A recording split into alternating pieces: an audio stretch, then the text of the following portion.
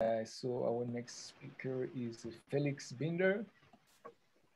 So Felix, you can already start sharing your screen if you are ready. Yep. So is this working? For now, yes. Beautiful. So thanks a lot for organizing this conference. It's a shame not to be in South Africa in person this time around. Thanks also to the speakers who've gone before, especially to Janet, who has nicely set the scene already on the topic that I want to talk about earlier today, when she was speaking about extracting work from quantum coherence. So I'll speak about quantum coherence and ergotropy, which is a specific type of quantum work. And the talk will be based on this paper here, together with Gianluca Francica, Mike Mitchison, Giacomo Ganieri, John Gould, and Francesco Plastina. So let's get started. So a simple question that one might ask, if one is given a quantum state, how much work can be extracted from it, right? From a non-equilibrium quantum state. And the answer, of course, depends on the setting, right? Are we in an asymptotic regime, or what are the rules of the game? And one way that this has been approached is to go back to Thomson's version, or Lord Kelvin's version of the second law, which can be paraphrased as here from a closed equilibrium system during a cyclic variation of a parameter by an external source. And so, of course, this here refers to the equilibrium system, and we're interested in particular in a non-equilibrium state and how much work we can extract from this. But we can take this as a basic and keep the second part here, which is the cyclic variation of a parameter by an external source. So more concretely, what we will allow is a cyclic variation of a Hamiltonian. So the external source is the external driving, which is in this part. And we require that this be turned off before the protocol and after the end of the protocol, after some time tau, say. And then this entire driving is, of course, gives rise to a unitary evolution, and we can safely categorize the energy change during that evolution as work. Because it's unitary. And I will use the sign convention here, where we're speaking of a positive quantity as extracted work. And you can see this down here, where rho prime is the output state and rho is the input state of this evolution.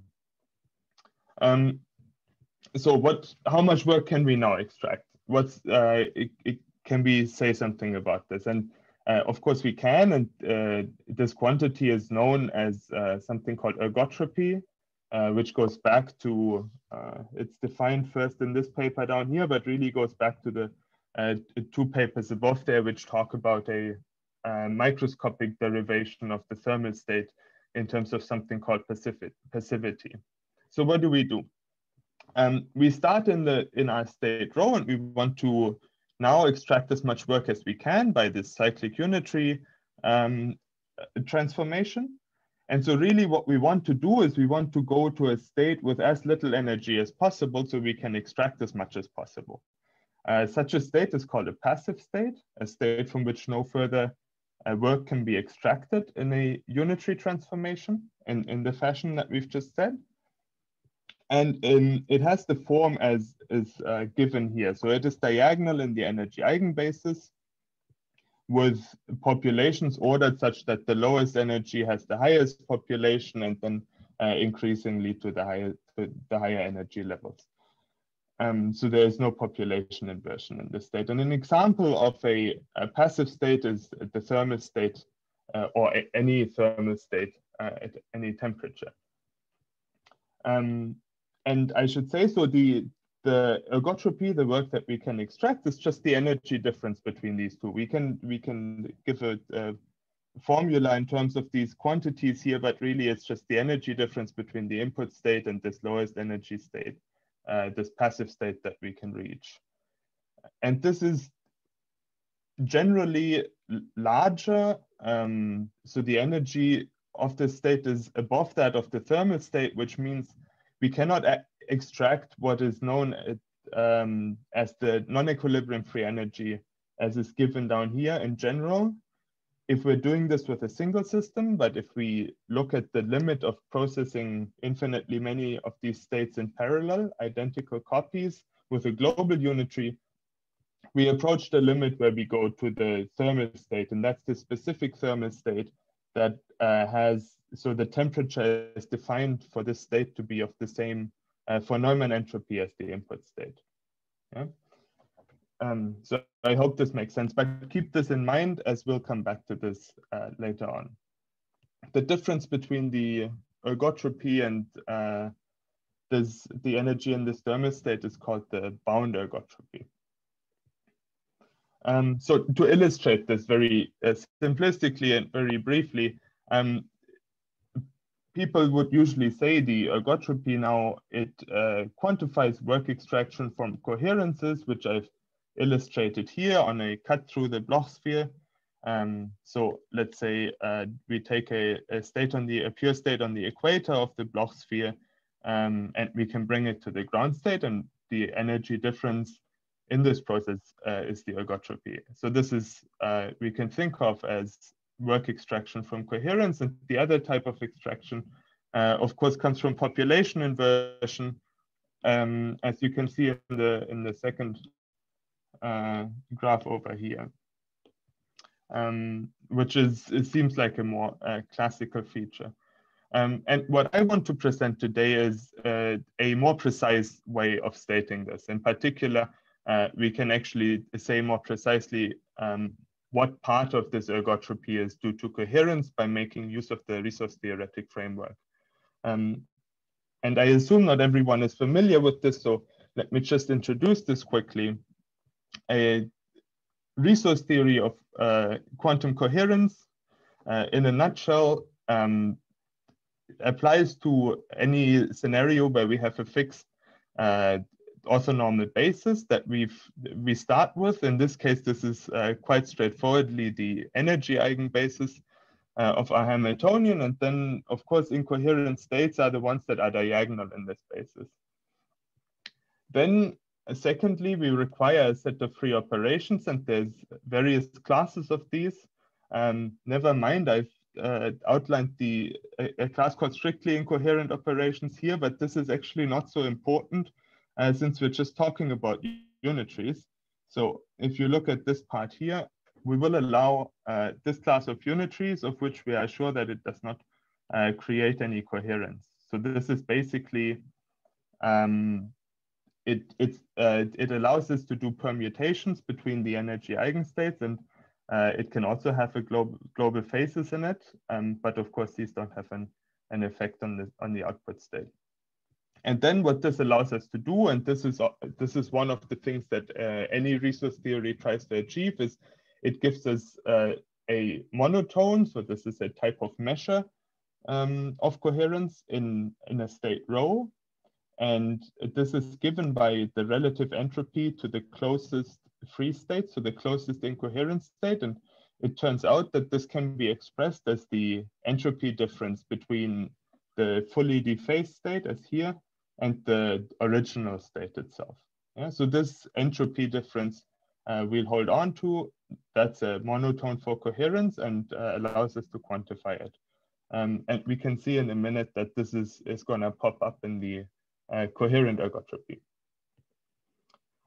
So let me quickly illustrate now the process that we have in mind in this graph here. So we're starting in a state rho for normal ergotropy extraction, and we bring this to a passive state. That's the generic ergotropy extraction. And then the energy difference in this process, so this entire thing is the ergotropy.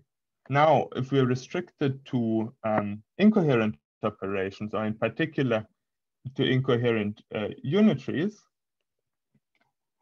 we cannot change the coherence of the state. So this is why this is depicted as a horizontal line here. Instead, we go to the lowest energy state that's available with incoherent operation. That's the sigma rho here. And then this difference down here we call the incoherent ergotropy. So that's the best that we can do with an incoherent operation. So this is a sort of classical, if you will, a classical part of this energy of the entire ergotropy. And the other part we then call the coherent ergotropy. We could additionally, but this has no, for the purposes of this talk, has no energetic effect. We could also then decohere the dephase the state entirely, so to project it onto its diagonal part, and then we would end up with this state down here. This is the part that Janet was talking about earlier, but in a different framework. Alternatively, for the same process, we can derive the same thing by looking at it in a slightly different way. We could think of first dephasing the state to a diagonal state, this delta rho here on the right, and then extracting as much ergotropy, again unitarily, as we can get out. It turns out we end up in the same state over here, and the incoherent ergotropy defined this way has the same value. And again, the rest is then the coherent ergotropy. So let's put this all together. This is both of these approaches put in one graph. And then I mentioned earlier this non-equilibrium free energy, which is this part down here, which is, so this energy difference between these two states is always positive, and generally not zero. So in other words, the resulting passive state is not necessarily thermal at any, there's no temperature necessarily for this to be thermal. If we actually look at the state that has the thermal state with the same entropy as this passive state or the original state, and we take the energy difference between these, this is exactly then again the bound ergotropy that I mentioned earlier. I just wanted to highlight this one here. That's this part. We can also actually write this all out as a precise equation and not just as a graph, and give an expression for the coherent ergotropy. And you can see this down here. So it's the sum of the coherence, which is in the state, so in the original row, and these two non-equilibrium free energies, these two relative entropies with respect to any thermal state. So you're allowed to put in any thermal state, and the beta over here is just the temperature with respect to which these are evaluated. But of course, the thermal state that has the same entropy is of particular interest in this context.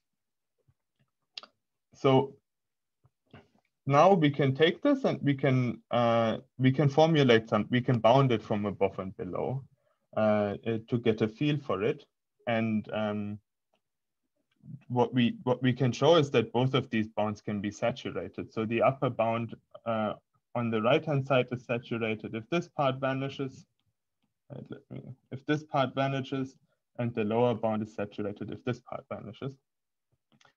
And it both can be done. The physically more interesting case is the saturation of the upper bound, which occurs whenever the original state has a thermal spectrum to start with. So the state is not thermal, but it has a thermal spectrum, which is trivially the case for qubits, because any qubit can be written, any passive qubit state can be written as a thermal state.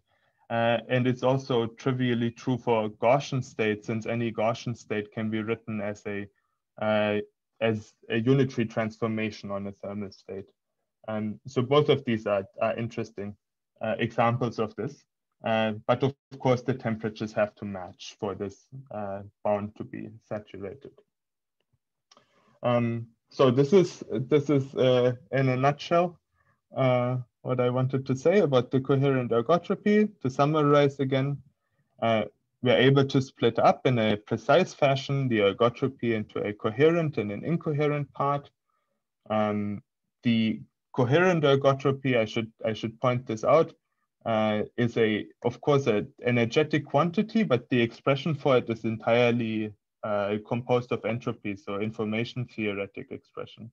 Can actually just go back quickly and see this down here. So the thing on the left is an energetic quantity, but we express it in terms of these information theoretic quantities on the right, where the energy hides in the thermal states effectively. To give some perspective of what sort of thing this is interesting for, first of all, of course, we know that something that this community has perhaps come to over the last few years is that work in quantum thermodynamics is not necessarily, there isn't a unique quantity that quantifies it, but what we call work depends on what operational scenario we have in mind.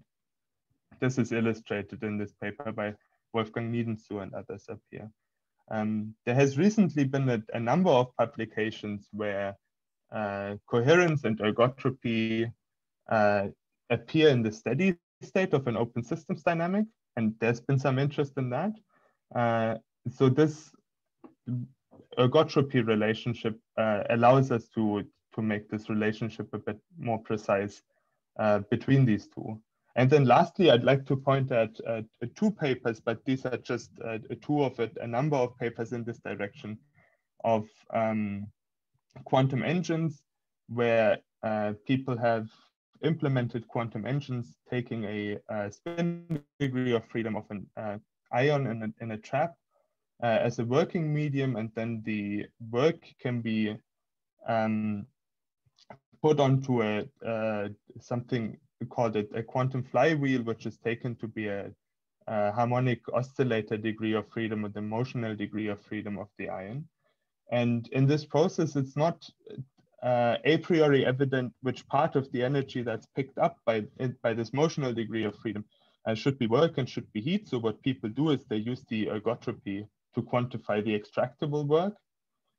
What this work that I've just now presented allows us to do is to break this down further and say there's one aspect of this which we should attribute to coherence, and one aspect of this which can be extracted with incoherent operations alone. So with that, thank you for your attention and questions, I guess. Okay, thank you very much, Felix. Let's wait a little bit. Questions? Hello. Hi, Felix. It's Marty. Hi, Marty. I can't actually see the video while I'm on this thing. So thanks for saying, yeah. Yeah. Yeah, sorry, I just got unmuted. No, I was actually wondering, I mean, as you mentioned, as you take copies, you can go to this thermodynamic limit where you get non-equilibrium free energy. So do you know how this quantum contribution behaves? Like, I mean, did you consider that? The easy answer is no. But do you have an intuition? But like, let's see. Do you expect that one will be slower, the other one faster? I don't know. So you go to the plot, right, that you are showing. It was quite nice. You had this, this extra part. So now if I would take two copies, how would this look like, right? So I would think that there is no further coherent ergotropy to be extracted by even adding a single further system, by going from 1 to 2 systems. Yeah. Because usually the way in which this further part activates is by, this is just combinatorics, right? And I mean, you're an expert on this, of course. So as you add more systems, they're already diagonal, but you can combine them better to bring them to a lower energy. Does this make sense? Yeah, totally. Okay, thank you, and take care. Okay, we have a question from Thiago. Hi, Felix. So I just wanna, I mean, as far as remember from the talk of Janet in the morning, she was saying that in her process that you do this measurement, that the coherence would be, I mean, it would be actually converted to heat. And here in your case, it's work. So I mean, is it that depends on the process you raise your coherence? It can be work or heat. I mean, I'm still confused about. Thanks for asking this. I might have made that connection a bit better, actually. I didn't think of this when I was making this presentation, but I'm glad that Janet was talking about exactly this earlier. So Janet basically considers this as a process, right? You start from the state rho up here, and then you do this measure and forget the thing in the energy eigenbasis, and you end up down in this state, right? And in the process, you can extract some work. If you look at this ergotropic framework, what you do instead is you actually do this evolution here. But so it turns out that this coherence is exactly what is this quantity down here, right? I should try to use the same color. So I think these are two sides of the same coin, even though, and maybe this is the interesting part, they're quite different approaches to doing this, right? So in other words, to phrase it and say it shortly, this work is indeed extracted, and it shows up in the coherent ergotropy down here in blue. It just manifests a bit differently because we're not trying to stay on the same. We're not trying to convert a state to a state with the same average energy. We're really trying to extract as much work as possible in this framework. Whilst what Janet is trying to do, and she'll correct me if I'm misrepresenting this, is to really just go from the coherent state to its projection without extracting the remaining amount of energy that could be extracted otherwise.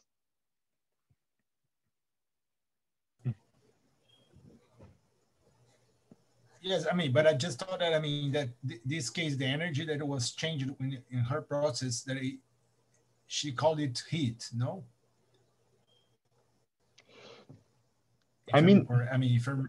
Yes. So this is referred to as the quantum heat, and Janet was talking about this earlier as well, and I think it came up in response to Alberto's talk. That's a question of how you look at it, of what you allow yourself to operationally, what you allow yourself to do. So this also occurs, for instance, in fluctuation theorems. If you take an initially thermal state, you basically do the inverse of this in a quantum fluctuation theorem, but you start from the thermal state. And then people call this, depending on what paper you read, they call this irreversible work, or they call this heat, because the state is assumed to relax back down to a thermal state. It's not exactly the same, but it's an analogy. Does that make sense, I hope? Yeah, I guess, yes. Okay. Okay, all right. Thank you very much for your questions. Thank you very much, Felix, for these interesting talks. So yeah, due to the time, we are still slightly late.